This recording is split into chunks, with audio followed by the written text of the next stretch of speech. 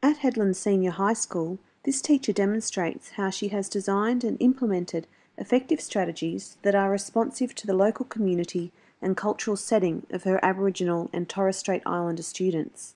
So the group we worked with today was quite a mixed group. There were students in both Year 8 and Year 9. Some of the students were from the Specialist Arts program, so they work across all 4 disciplines, dance, drama, music and art, in a holistic type program, and they basically get to do above and beyond what the regular dance, drama, music and art kids do. So in terms of performance skills, they generally achieve a lot higher outcomes. Some of the other students there were from my regular Year 9 dance class, whom I've had for about 14 weeks.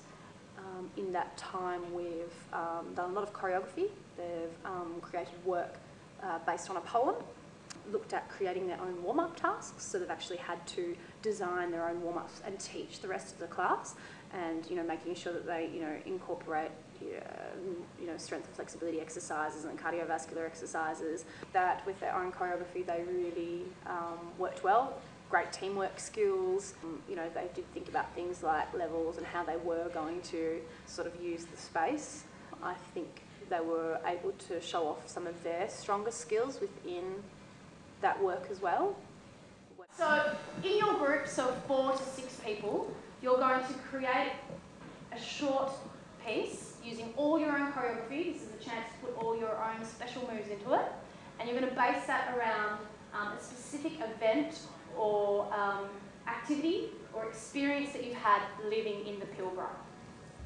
Okay? When you're doing your choreography, you need to think of different choreographic devices, using things like canon, repetition. You might have a motif movement that you want to sort of repeat throughout the piece. You need to think about how you use the space, floor patterns, and use of levels, which we just sort of talked about.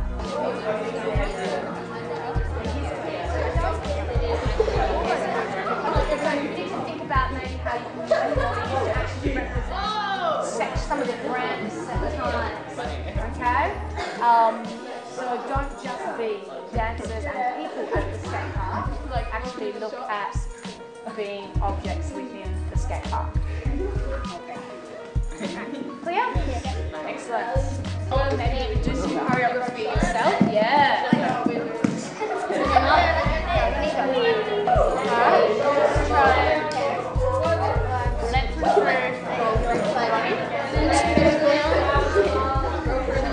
Imagine that big long string coming through the top of your head. And let's just push it a little bit further. Okay, so you're at the supermarket. What typically happens when you're at the supermarket here in Hedland? There's no food. There's no food. We're going to move on. So have one last practice, please.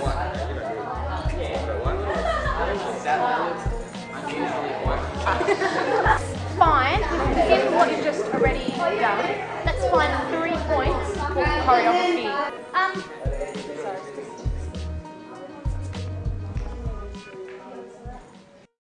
What it is something that the kids can relate to, because as soon as it sort of is removed from the Hedland context, especially for those students that have, we've got lots of kids that have never left Port Hedland or have never left WA, so it has to be real world learning for them. It has to be, you have to use experiences that they can relate to. The year that we won Rocker Stedford, my theme was the Cyclone George, something that everyone could relate to, and that was the hook. How are your teaching strategies responsive to your local community and cultural setting? What strategies do you use to develop confidence in your students?